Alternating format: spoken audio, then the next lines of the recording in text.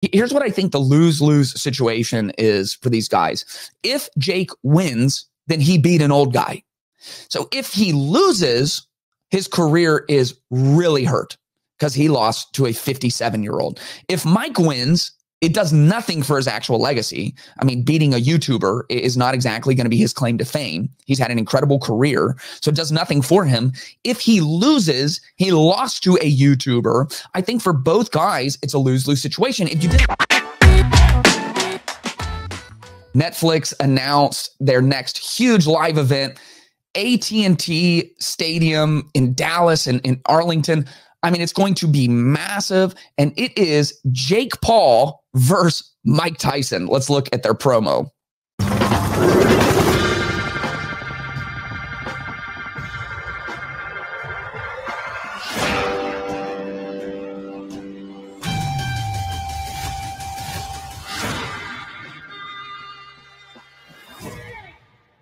Now, that promo is as cheesy as possible. Wow.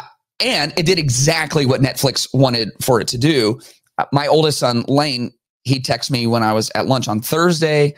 Have you seen what's going on? I didn't know what he was talking about. He sent me just the graphic, Jake Paul versus Mike Tyson. And I literally thought he was joking. I thought this has to be some kind of a prank.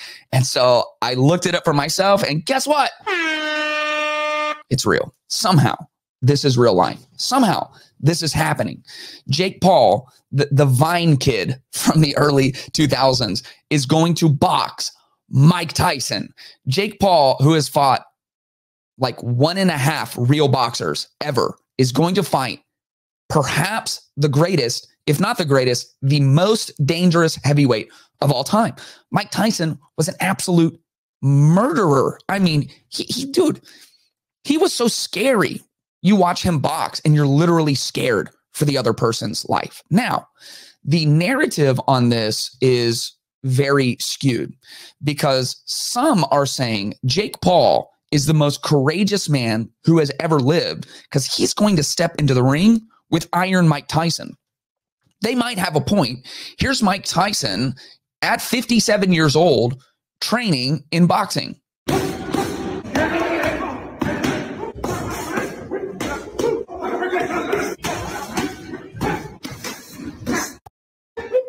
So that's terrifying, like that's still scary. That's still Iron Mike, right?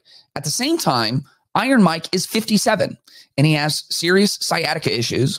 And there's been videos of him going through the airport in a wheelchair in the last couple of years. This video obviously went viral as soon as this was announced, just due to the fact that he is outside walking with the use of a cane. He's not walking quickly. People are trying to talk to him. He's hobbling.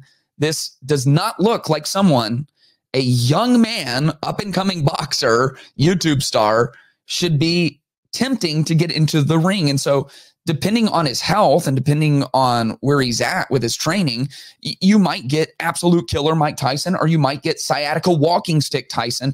Which one is he? And who does this help actually? And like, what is the ultimate goal? So is Jake a coward? Is Jake courageous? Is Mike Tyson potentially tarnishing his legacy? Is Mike Tyson going to be the hero of the world for putting out one of the Paul brothers? Here's what I think, and it is a bit of a negative view. I think the only reason to do this fight are money and status. As a matter of fact, I really believe that this is a lose-lose situation for Jake Paul and for Mike Tyson. Now, they are going to win something, at minimum, probably an absolutely insane payday. Like, they are going to rake in the money. They have to be. And the other thing they're hoping for is status. But this is somewhat like a shortcut to status for Jake Paul. This is a way for him to jump the line. So if he can even perform decently against Mike Tyson, then allegedly, maybe in his mind, he has some kind of claim to start getting more and more advanced opponents. As he has stated, he is trying to become the boxing champion of the world. To me, this looks like trying to jump the line for money and status. And I think historically, when you try to jump to the front of the line, you inevitably create kind of lose-lose situations. Here's what I think the lose-lose situation is for these guys. If Jake wins, then he beat an old guy. So if he loses, his career is really hurt because he lost to a 57-year-old. If Mike wins, it does nothing for his actual legacy. I mean, beating a YouTuber is not exactly going to be his claim to fame. He's had an incredible career, so it does nothing for him. If he loses, he lost to a YouTuber. I think for both guys, it's a lose-lose situation. If you disagree, tell me in the comments. Maybe you have a completely different perspective and can change my mind on this. It feels like a lose-lose situation, and it feels like a lose-lose situation because Mike Tyson seems like he might be a shortcut to success for Jake Paul, and shortcuts cut short long runs. That's Chance the Rapper. I love that line. That is so true. Shortcuts cut short long runs. You have to build one step at a time, one level of success at a time, one accomplishment at a time, one skill set at a time. That's how you build a life of greatness. But we live in the culture of instant gratification. We want it, and we want it right now. We do not want to wait. There's so many stories of people who sought instant gratification, and on the other side of it, got absolute misery and destruction. You can look at David and Bathsheba, who did not want to wait. He saw what he wanted. He wanted it right then, called for it. We see the Israelites who want something to worship. And so Moses is on the mountain and they create the golden calf and bow down to it. One of the best examples are the brothers, Jacob and Esau, in the Old Testament. Both of them wanted to be blessed. They were twins. And the story in scripture says that Jacob came out second, literally clasped on to the heel of his brother. Like they're even fighting in the womb. And both of them end up in situations in scripture where they make these impulsive, instant gratification decisions that end up causing these lose-lose situations. We see this in Esau's life. It says in Genesis 25, when the boys grew up, Esau became an expert hunter, an outdoorsman, but Jacob was a quiet man who stayed at home. Isaac, the father, loved Esau because he had a taste for wild game, but Rebekah, the mother, loved Jacob. And once when Jacob was cooking a stew, Esau came in from the field exhausted and said to Jacob, "Let me eat some of that because I'm exhausted." And Jacob replied, "First, sell me your birthright." "Look," said Esau, "I'm about to die, so what good is a birthright to me?" And Jacob said, "Swear to me first." And so he swore to Jacob, and he sold his birthright to him. Your birthright as the firstborn in the ancient world was everything. As the firstborn, you get a double portion of inheritance. As the firstborn, you are what the genealogy runs through. You are the person of legacy. You are the person who manages the estate on the other side of your father's passing. You are next in line to your father. He sold that for a bowl of beans. Instant gratification that created a lose-lose situation for him. Now, it was still a lose-lose situation from Jacob because he had the birthright, but he didn't have the blessing. He still wasn't the oldest, and he wants the blessing, and he wants it now.